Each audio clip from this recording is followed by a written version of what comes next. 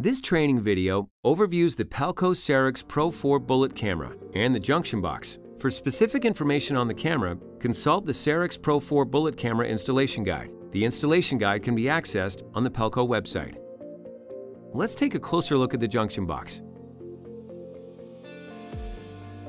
Located here are the points for installing the camera to the junction box. Highlighted here are the mounting hook slots. These slots hold the camera to the junction box while connecting the required cables. These mounting holes are used for securing the junction box to the mounting surface.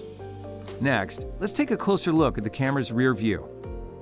The Ethernet port accepts an Ethernet connection to a network. Server communication and image data transmission occur over this connection. It also receives power when connected to a network that provides power over Ethernet. The mounting screws are used to secure the camera to the junction box. This tag provides device information, product serial number, and part number details. While connecting the required cables, use these mounting hooks to attach the camera to the junction box. Located here are the power and input-output cables. These cables connect the camera to the auxiliary power and I/O devices. Next, let's take a closer look at the camera's front view.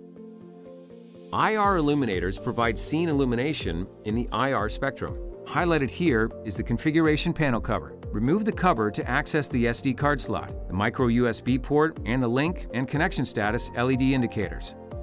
The card slot accepts an SD card for onboard storage.